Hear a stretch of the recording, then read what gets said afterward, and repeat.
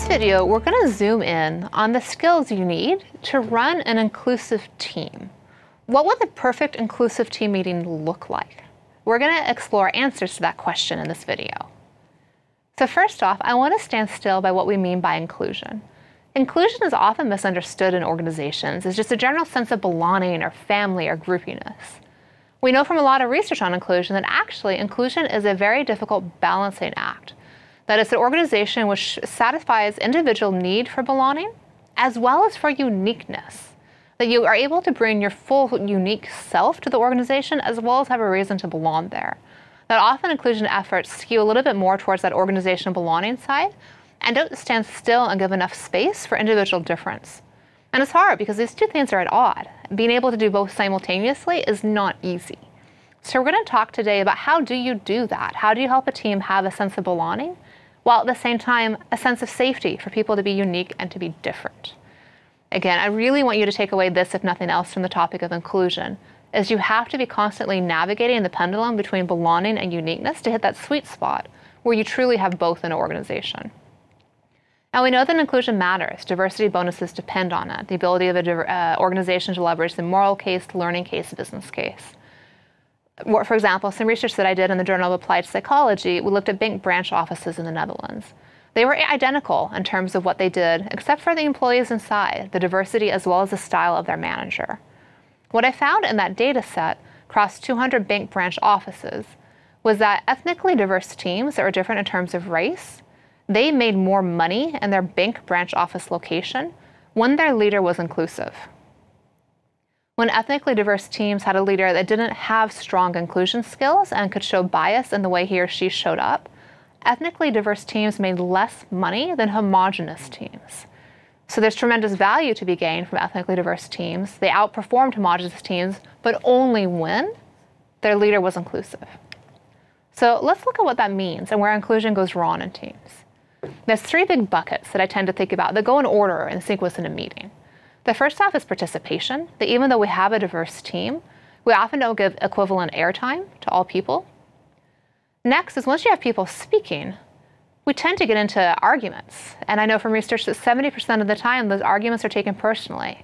So we're not able to leverage the diversity in teams because we take it personally. Finally, once you have teams talking and disagreeing and debating and starting to leverage diversity, you have to make a good decision based on the result of that meeting. And there's so many biases baked into the processes by how we make decisions and who we decide to listen to. So I'm going to walk through skills to address each of these challenges today to help make your team more inclusive. So by participation, I mean sharing relevant information and data within the team. In a diverse team, every member is going to bring unique ideas, expertise, and insights. However, what we know is that in a 5-person meeting, one person does 80% of the talking. Think back to your last team meeting. What did that look like? More often than not, probably it was pretty skewed in participation, that some people were speaking a whole lot more than others. And this comes from evolution. We gravitate towards hierarchy. We feel comfortable when someone's dominant, when someone speaks more.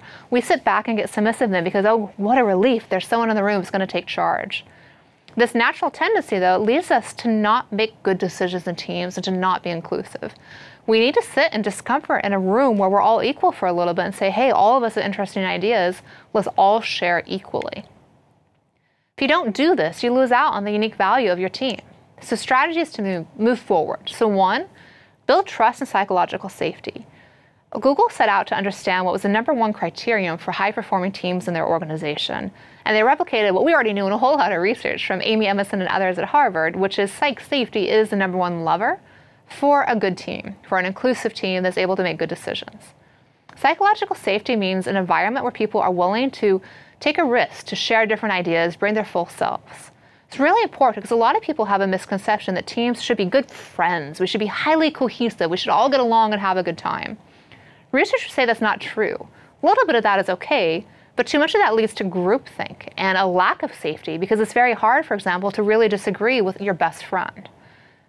Good work teams have healthy tension. There's respect, there's politeness. At the same time, there's directness and candor and a willingness to take a risk, make a mistake, give someone feedback. That's safety. How do you get there? Leader role modeling is a big deal. If someone expresses a mistake, an idea for an improvement, gives feedback, that needs to be celebrated. That is a gift, an opportunity for learning. And people look very closely to see how the leader reacts in those situations to understand what they should do next. Additionally, finding ways to make it easier for people to speak up is really important for psych safety. So the seating arrangements in a room, how big or small you are physically as a leader, even your tone of voice can send really big signals. There's some interesting research, for example, showing that in in-person meetings, eye gaze matters. There's research showing that leaders often wouldn't make direct eye contact with people of color in the meeting, and this then inhibited them from speaking up and being able to join the conversation. And that if you asked leaders to intentionally direct eye gaze to minorities on the team, they were better able to get their voice into the conversation. There's also a lot of research on body language showing, for example, that if you make yourself big as a leader, it inhibits others' ability to speak up because you're taking up so much space physically. And that if you make yourself smaller, you might even raise your voice a little. It invites people to feel bigger themselves and to fill that space and to come in. Also, keeping group size small, 3 to 5 people for a decision.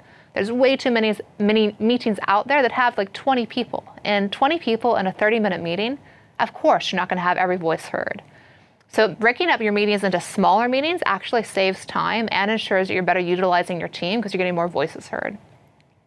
It also can help to have data given in advance of meetings. Send out the agenda in advance. Send out any pre-readings. If you're going to have a discussion, have people prepare their thoughts on it in advance and share with one another so that when people come in, people have ground to stand on to engage in the conversation. So now you have people sharing information and discussing, but guess what? They're going to have different ideas and they may disagree. So what happens then? Well, I know from a meta-analysis I did, looking at all the publications ever done on conflict in teams, that 70% of the time when we're having a good debate about what strategy we should take and having different ideas, 70% of the time, this gets hijacked by relationship conflicts, status conflicts, power struggles. We take it personally. It's really hard for us to sit in the discomfort of someone thinking different than us. So we try to reduce the uncertainty and say, well, it's not that my idea is wrong if he disagrees with me. He just is stupid, or he's a bad person, or he doesn't belong here. But you immediately, in your brain, to feel more comfortable, you make it personal, even when it isn't. So it's really hard for teams to leverage diversity because these conflicts are really hard to have and to do them well. So how do you do them well? Well, first off is recognizing a good conflict from a bad one. Good conflicts are those task conflicts. It's a discussion or a debate about the strategy, about how you're serving your clients, the goals of your team. Those good ones, the number one task conflicts, they often then are taken over by a relationship conflict, which is tensions between people of, oh, she just doesn't like me or she's not competent. Or process conflicts, which are very interesting. Those are the ones about the little things at work, over what time are we going to meet or who's going to do what. Process conflicts have never, ever been shown to be good for teams.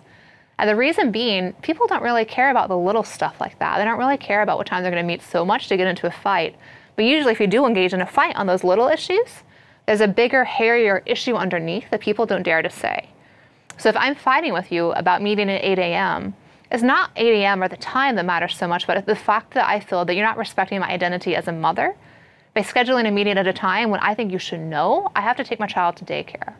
But I don't feel like I can say that, so then I just push back on the meeting time.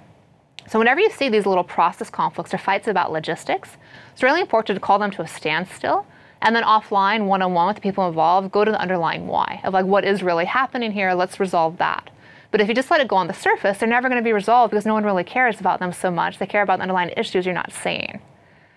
One of the biggest underlying issues next to relationship issues, which are hard to air, are status issues over I don't feel respected, I feel like I deserve a promotion, I don't respect your competence as a leader. And those are very insidious. And so whenever you're having that good task debate, it can often quickly broil into a relationship conflict, a process conflict, or a status conflict. So how do you keep it on target? How do you stay true to a true task debate? Well, one, data should be the currency of any good team. That you value data, you value input. And when people offer opinions, it's not just, I just think this. But instead, here is my hypothesis, here's the data that I have to support it, here's a report, here's a statistic, here's an interview, here's my data. And when people show up in that way, that should be celebrated. At one point, I was brought in to consult for one of the more famous venture capital firms in Silicon Valley. They had realized that they had made some bad investment decisions, including missing out on a big unicorn in the valley that everybody else got in on. And so they're trying to do a post-mortem of how this happened. And so walking through that with them, we realized that for them, data wasn't their currency when they were making investment decisions. Instead, seniority was. And so, for example, in that specific case, one of their junior associates had done the due diligence on the company, and they were very big on the company, saying, this is a big opportunity, here's the data for it. Senior partner stepped in and said, well, in my 20 years in the Valley, I've never seen a good idea in that industry. You can imagine, and they didn't invest. And so within that firm, they had to reshift their focus and their influence dynamics, their ability to have conflict, to be debating data, not to be debating other topics, to stay true to data, listen to the data. Part of this then also means avoiding those positional stances over, I've been in this industry for 20 years and I just know. But more so, I have an idea or a hypothesis that this might be true, here's my data. And then when someone shows up in that way and say, hey, why? Could you walk me through more data? Why do you think this way?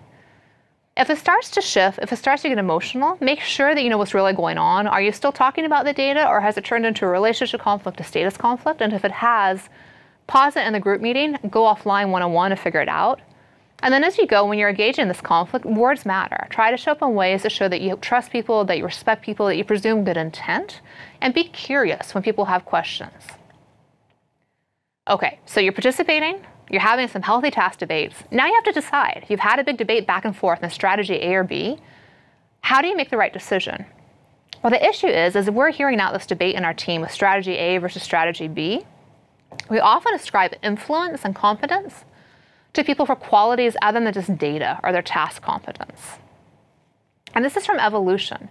We've gravitated towards dominance from the cave person days, where we like someone that's strong to tell us what to do. And so this means when someone speaks more deeply, there's a lot of research on this. I actually had a vocal coach when I first started teaching to help me lower my voice so people would take me more seriously in the classroom. So lower voice leads to influence. Your height, we talked about American CEOs in this course being 6 feet tall, dominance, right? Strength, attractiveness. When we see people like that, we let them have influence.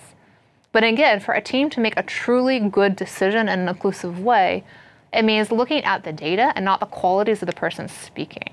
So in one of my papers that we did a computer simulation modeling how teams ascribed influence and made high quality or low quality decisions. In this computer simulation, we're able to model how people follow expertise, but as well as other qualities, such as dominance over time. When teams follow expertise and let that person lead, they make better decisions. We replicated this in a field study of Dutch tax collectors. And then in a really cool lab study that I wanted to share with you, we found similar effects. So in the laboratory study, we had students work in groups coming into the laboratory. This is at Stanford, really smart undergrads. We had them do a game called Desert Survival, where each student on their own had to rank order the utility of 12 items to survive in the desert as a group. We gave each of them their score of how well they did on their own. And then we asked the teams to choose a leader. They objectively knew how good each person was at this task. They had the data, the score written on the foreheads of each other, who knew most for this task. When they went to choose their leader, only 55% of the students, smart undergrads who are about to take over the world, chose the leader to lead who knew most, who had the most data for that task at hand.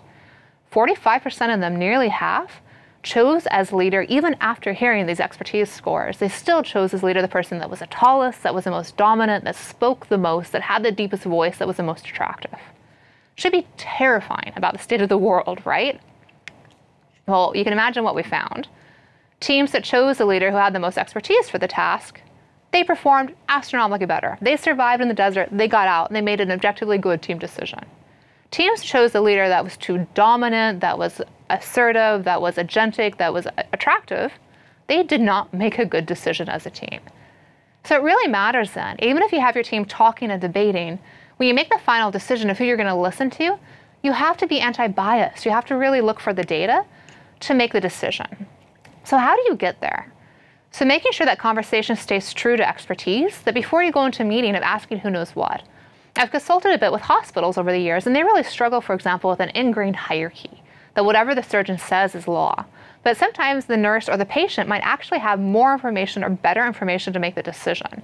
And so one of the things they start to do now is having check-ins before decisions of who knows what for this case, and surveying the expertise in the team, because it could be the nurse just did this procedure yesterday, but the surgeon hasn't done it in 15 years. Nurse might actually have more useful information. So sussing out who knows what in advance of a decision is helpful. training leaders that have humility and that are willing to shift decision influence to the person who knows most, including letting them run the meeting, facilitate the meeting to make clear they're the ones guiding the process because they're the ones that have the most expertise, and therefore rotating meeting control to the person who actually has the most data. So in sum, what's natural from evolution of this gravitating towards hierarchy, gravitating towards people that are similar than us, trying to reduce uncertainty by making it personal, these evolutionary tendencies make for bad group decisions. We can and need to do better. So how to do this? Manage participation, make sure everyone's heard, avoid the bad conflict, embrace the good, stay true to the data and ask why, and make sure you know who knows the most and give the person with the most data the most influence. Good luck in running inclusive team meetings.